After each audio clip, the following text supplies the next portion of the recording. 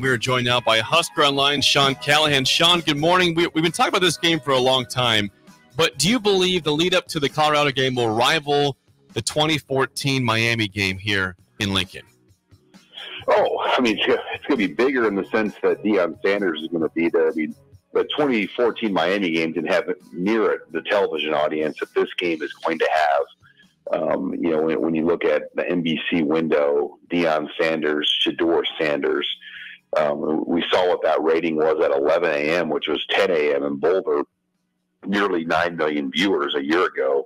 So it really could be one of the largest, you know, viewing audiences and stages Nebraska's played a game on in quite some time. Yeah, I don't know how to – I mean, it's May 15th, and we're talking about this a lot. It's got to subside at some point, right, Sean? I mean, I just think people are excited. The Big Ten has, you know, long put their top games that are going to draw the best ratings at 11 a.m. Yeah. And you know, Nebraska's fortunate. Nebraska fans, I should say, are fortunate because Texas and Michigan is a game that will pull probably as good or a better number. Two of the winningest programs of all time matching up in a rare non-conference game after playing each other, you know, after being in the college football playoff a year ago. So, I mean, that's probably one of the, if that game isn't happening, this game's probably a big noon kickoff game. But, you know, Deion Sanders in September, especially, we know his ratings draw. So, you know, there's a lot of excitement, I think, at all fronts because of the mystery of what Colorado is and the rivalry, the night game stage. I got to expect we're going to see another one of those drone shows or something special in the stadium that night. Drone show, yes. And then there's another Sanders that came into our being that's interesting. David Sanders, no relation to the Deion Sanders family, but he is the #1 offensive tackle in the country. He's out of Charlotte, North Carolina. And he was here this past weekend, Sean, and I don't know, how do you size this one up? The big man, go ahead, Sean. In the history of the internet era of online rankings, he's the highest player that's taken an official visit to Nebraska. I mean, he's the #2 overall player in the country. So it's an easy thing to say because I know they've never hosted on an official visit the #1 overall consensus player when you do the industry rankings or the consensus rankings where you combine all the rankings together. So it's as big as it gets. And, you know, they got him on campus, and that's a victory in itself. I think now is can they survive this gauntlet he's going to take and stay on his mind? Did they do enough to at least stay on his mind? I'm going to be in Nashville the last week in May for the On3 Elite Series event, and he's going to be there. So I'll get a chance to interview David Sanders a little bit more as well for the site later this month. But he's got Ohio State, Alabama, Clemson, Tennessee, Georgia. He's got a long list of visits that are going to take place from May 31st weekend all the way until the final weekend in late June before the dead period.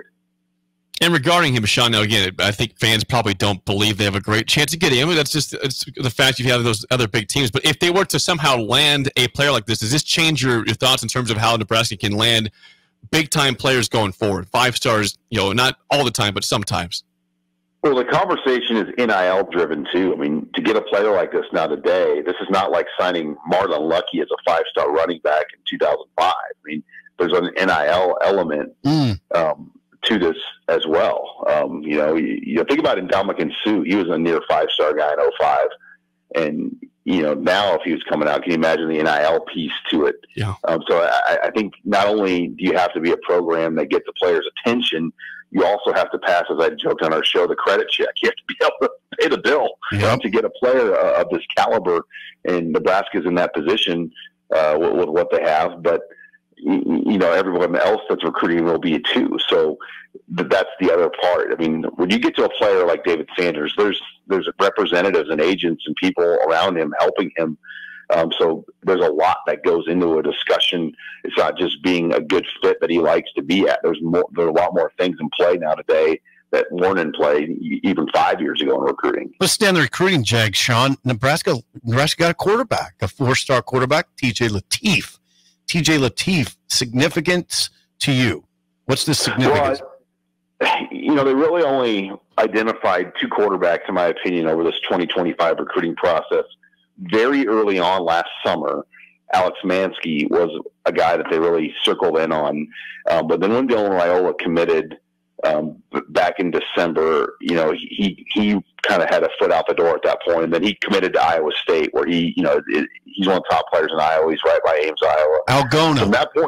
From that point on, the focus became Latif. They offered Latif, and he was their guy, the 4-star out of California.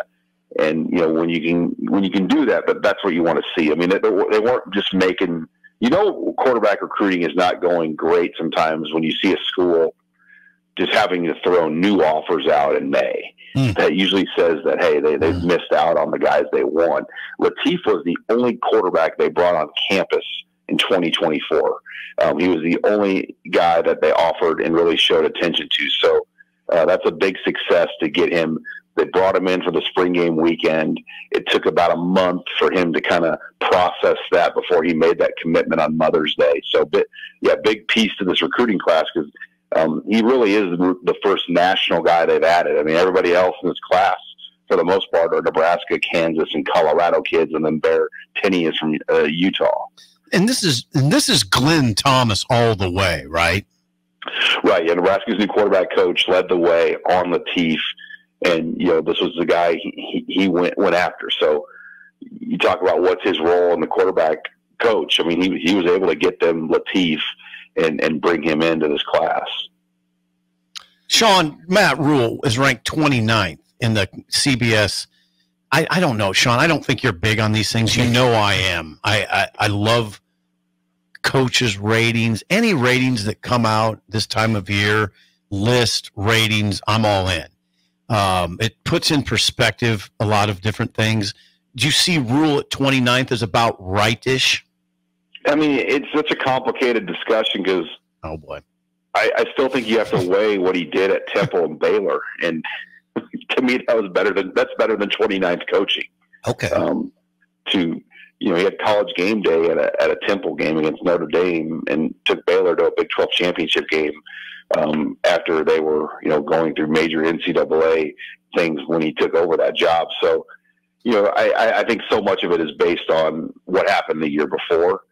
And so if they do this list next year, Nebraska has a good year this year, it changes quite a bit. So they're just fun off-season fodder pieces to get guys like you on the radio through the month of May. I mean, that's how I look at it. So. Yeah, but if you read the list, though, Sean, I'm going to defend it a little bit. It's pretty interesting. Like if you read through the names and what guys are doing, it's a worthwhile exercise.